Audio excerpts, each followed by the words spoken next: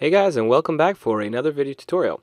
Today I'm going to be going over an ANSYS tutorial about plastic deformation of an I-beam with uniformly varying load. So, normally we would consider a symmetrically uniformly distributed load, but in this case I'm going to change it up and make it a varying load, and it's going to be a I-beam that is going to be fixed on one end, so it's going to be a cantilever beam.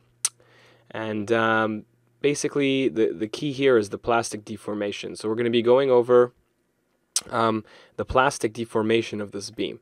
So as you can see here in this diagram, there is, on the y-axis, there's the stress, and on the x-axis is the strain. And normally, when we do our analyses, we always want to stay within the elastic region. So in order for it not to fail, this is the region that we always use. But in this case, we're going to be exploring the plastic region as well as the unloading scenario. So you'll have some residual strain after loading this and then unloading. So that's just basically the general idea. And an important thing to note is that when you're using stress strain in the plastic region, you always want to use the true stress and not the engineering stress. So when you input your data in ANSYS, you always want to use the true stress. So let's go ahead and dive right in. So let's go and open up ANSYS and put in a static structural analysis into our project schematic. We're going to go ahead and call this I-beam, just to be simple. And then next we're going to go into engineering data. So now in engineering data, the default material is structural steel, as expected. And basically what we want to do is that this default material is not going to really work in the plastic region. It only has elastic parameters here. So in order to add the plasticity models, we're going to go here, and you can see here under the tool blocks, you can go and add a plasticity model here. So here are different types of models. The two models that I'm going to be going over are the, primarily the bilinear. I'll also just explain quickly the multilinear isotropic hardening. So the difference between these two is over here. So bilinear assumes two slopes. So you have your yield point, and then you have a tangent modulus, as ANSYS calls it, and that's going to be your plastic slope.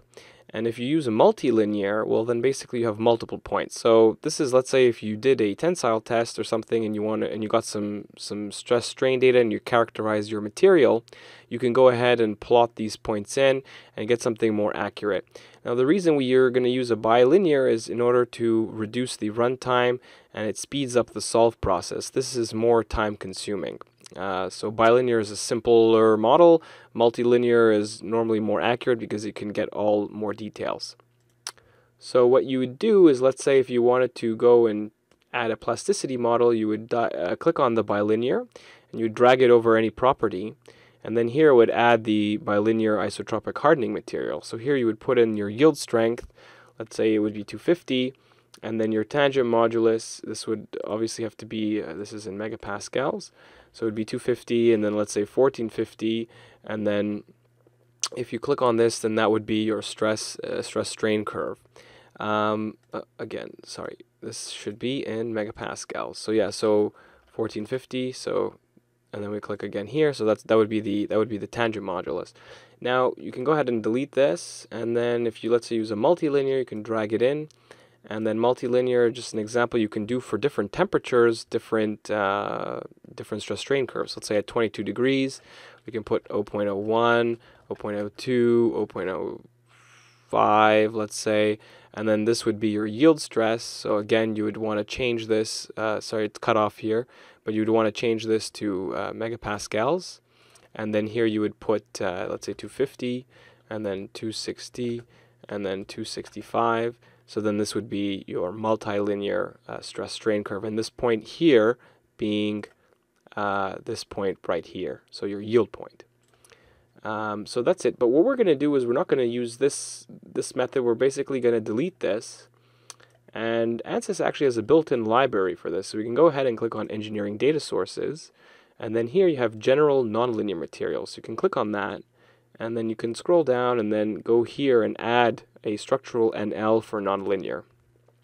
Then we can click on data sources again, and then now we have here our bilinear already inputted based on ANSYS. This is the ANSYS default. So our material has a yield of 250, and then the tangent modulus is 1450.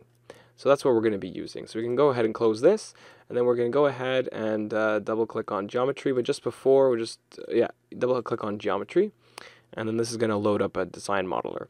So for the geometry, what I'm going to use is an I-beam. So I'm going to go ahead here, and basically from this website, I picked out the first I-beam I could find. It's a W4x4 beam, and then here you have the dimensions, height, and the B for the width this way, and then the thicknesses. So you can see 106, 103, 7.1. So anyway, I'm going to take these parameters here, and I'm going to put them into ANSYS. So let's go into the design modeler and go into the XY plane and do this look at to go normal to it. And then what we're going to do is go sketching, and then in concept, we can go ahead and do cross section and choose an I section. So this saves up time instead of drawing it manually. So click on I section, and then there we have it. We also want to change our units to millimeters. So there we go. So now we have our I section, and what I'm going to do is I'm going to input these values that I had before. So basically here, these values, so 103, 106, 8.8, and 7.1. So I'm going to put it here, 103, and then this is 103, and then this was 106, and then this is 8.8, and then this is 8.8, and then here we have 7.1. So that's our I-beam. So that's basically again from this website over here. You can go ahead and check it out, and I basically got the data from there. So once you have that, click on your I1 section, and then click on extrude, and then we're going to go ahead and click here and do 500 millimeters. So we're going to extrude it 500 and hit generate. So there you go, you have your beam. Next, we're going to add some chamfers, so click on the chamfer button, and then we're going to select these edges. Holding Control, you can select multiple edges, and then we're going to click on Apply, and we're going to add a 5 millimeter chamfer, and then hit Generate. So there we go, there's our I-beam. Once that's done, you can go ahead and close it up, and then moving along, we're going to double-click on the model to launch the model. So that's loading up.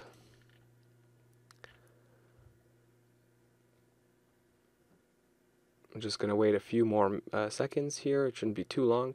All right, so there we go. So we have our model still loading. Okay, so here we have a question mark saying that the material is not assigned. So we're going to go ahead and click on the solid and then assign our structural steel nonlinear. And then next we're going to go to the mesh, and then we're going to put a fine mesh. We'll go to sizing, and then here we're going to change the element size to 5 millimeters.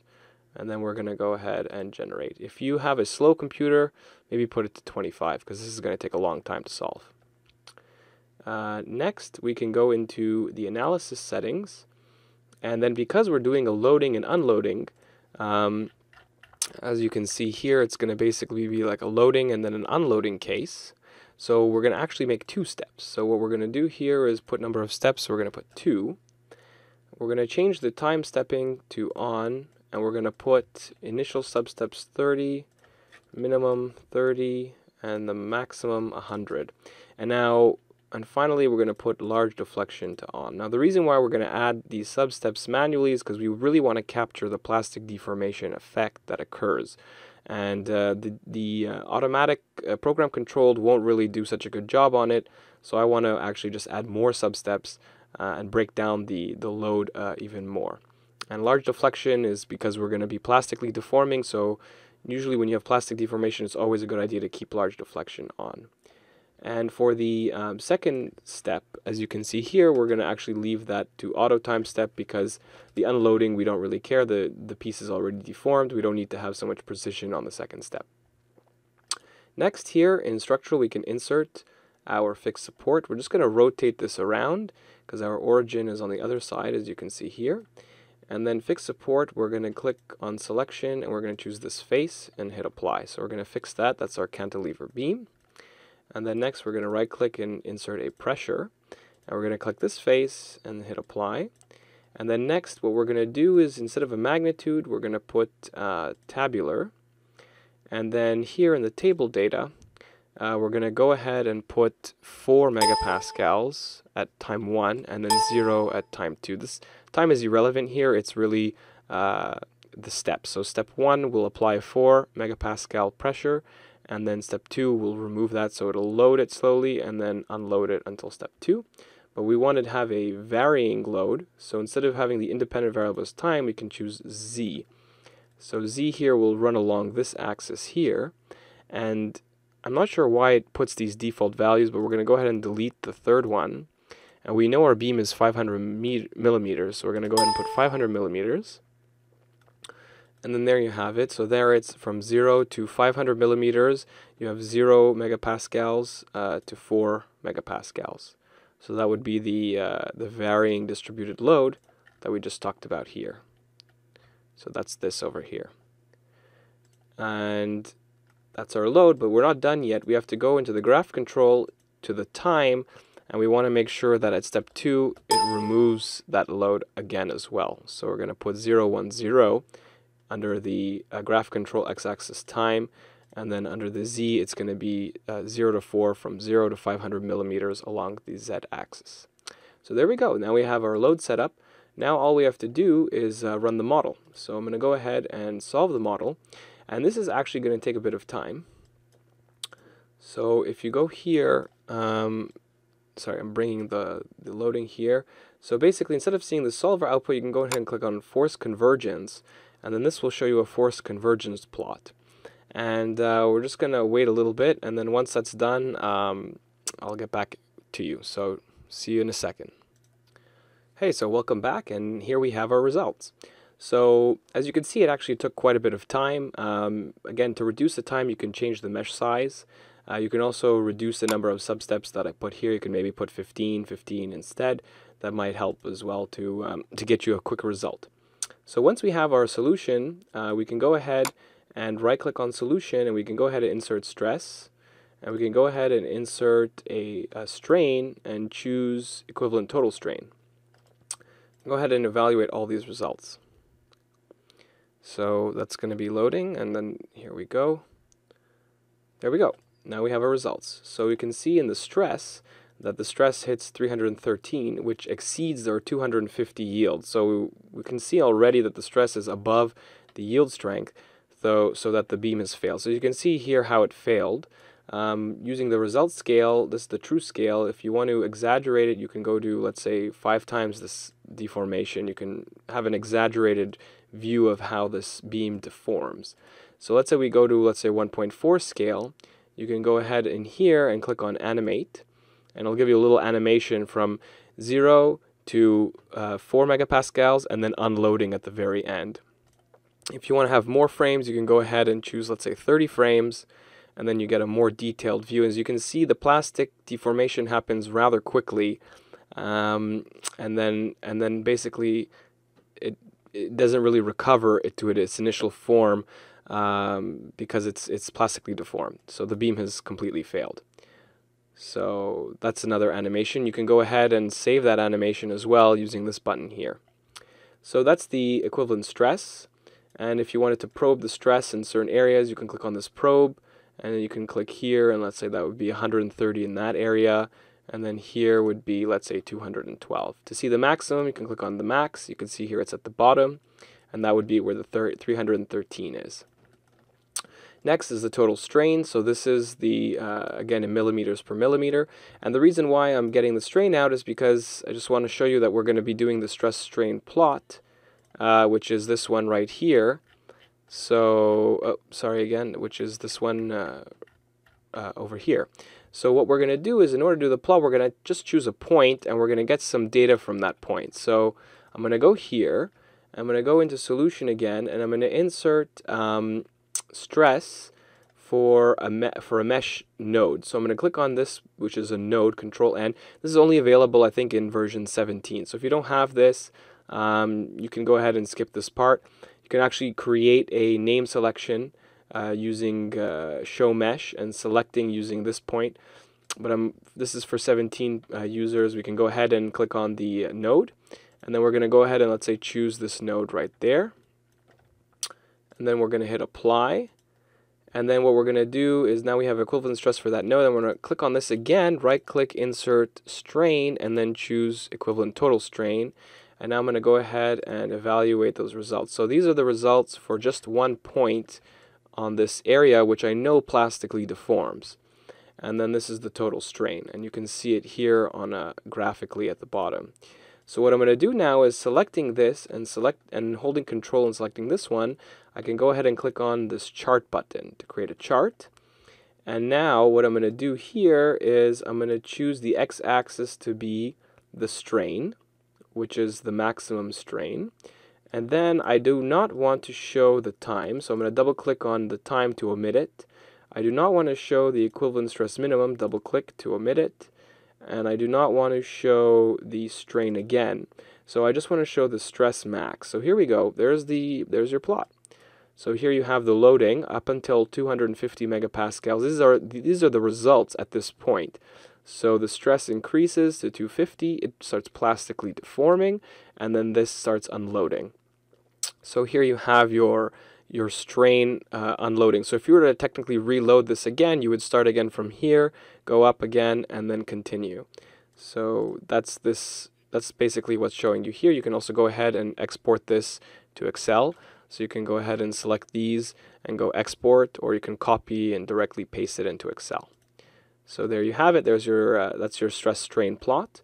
And other things that you could do, I guess, would be basically a section cut. So if you want to go ahead and see a section view of the stress, you can click on this button here or this button here, and you can go ahead and slice it, and then there you have a section view. So there's your section view, and that's about it. And the final thing is you can also generate a report. So let's click on this, delete. You can also click on this, and it'll generate a report. Let's say if you want an image, let's say of like this, you can go ahead and click on here and insert, let's say, an image. And then that'll take an image of that. So let's say if you go back into stress, you can rotate, click on image, and it'll bring you back to there. And then this image will also be included in the report. So in solution, we could click on report preview, and then this will generate our report for us. So there we have it. There it gives you the beam. It tells you, basically generates a whole report for you. You can go directly to the results, and then here you have some results, and then here's our image, our figure 6, and then here's our strain results versus time, which is the loading. So, the strain for loading and unloading, etc. So I hope this tutorial was informative, and I hope it gives you a better idea of how to use plastic deformation in ANSYS. If you did like this tutorial, please subscribe and please like it. And if you have any questions, please leave it in the comment section below. And finally, this is an image of an actual plastically deformed beam that I got from this website here. So as you can see, once the beam fails, it fails, and it's a disaster. In this case, it's still being held up, but you basically do not want to go past the yield point of any material. So anyway, I hope that helps, and thanks for watching, and we'll see you next time.